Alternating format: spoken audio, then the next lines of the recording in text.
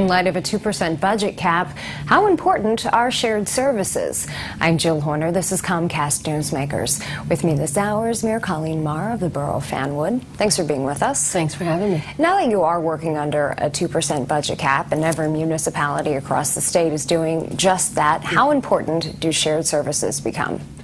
I think that shared services always had its place in the discussions with budgets, but in the last 2 years, with the 2% budget cap, it becomes more critical to be more aggressive, and for us in Fanwood, really look at how we deliver every single service to our residents, and shared services becomes the vehicle of how we can actually promote good government, but just do it in a different way.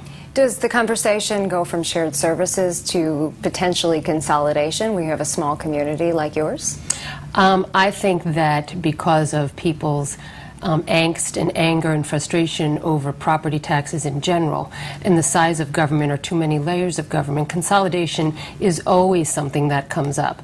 In Fanwood, we have chosen not to go the consolidation route. We have chosen to be more aggressive with shared services, starting with us being the first municipality in Union County to outsource our dispatching, emergency dispatching, to the County of Union, with great financial results for us. Let's talk about some of the specifics when it comes to shared services. There are a variety of different ways where you can share services, everything from purchasing all the way up to your police department. Let's get into some of the things that you've considered.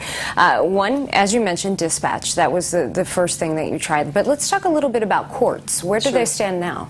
We are right now looking very seriously at the courts, the construction, and the police department with our neighbor in Scotch Plains. And the two towns are at the table, and we've actually brought in representatives of the court systems to sit down with us and talk to us about the pros and the cons and the different types of sharing that two municipalities can do. And then also the police department. I think the good news for myself in Fanwood is I have a good chief of police in Chief Trigo who understands how we can deliver police services without compromising safety. So he's at the table with us as we're having this conversation. And that's an important point, because there's always the concern, especially when it comes to a sensitive issue like public safety and police, that won't be compromised when you come to the idea of shared services. I have found myself having to tell people that, public safety is never for sale.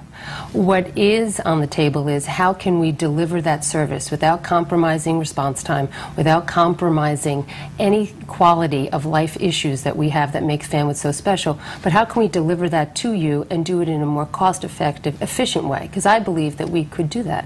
How do you benefit from shared services?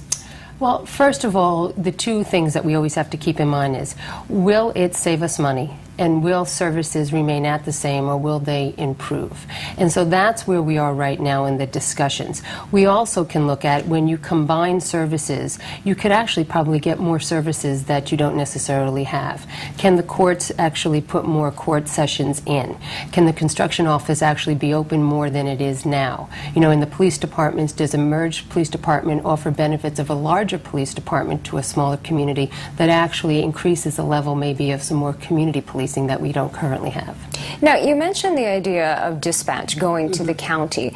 Does it often make sense to look to the county, to look to a bigger branch of government, or does it make sense to look to a neighboring town when it comes to shared services? The nice thing about in Fanwood is that we are open to really having discussions with anyone. So we are talking with the county, and they have been very good partners as far as we're concerned in Fanwood, being the first one, and we're saving probably about $250,000 over the life of our contract with the County of Union. But we're also looking to our neighbors to the left and to the right of us to see what they're doing and if we can actually partner with them. So for us, every government agency is on the table to try to save our taxpayers money, and it's going to pay off. Thanks so much. Thank you. We've been talking with Mayor Colleen Mahr of the Borough of Fanwood. I'm Jill Horner for Comcast Newsmakers.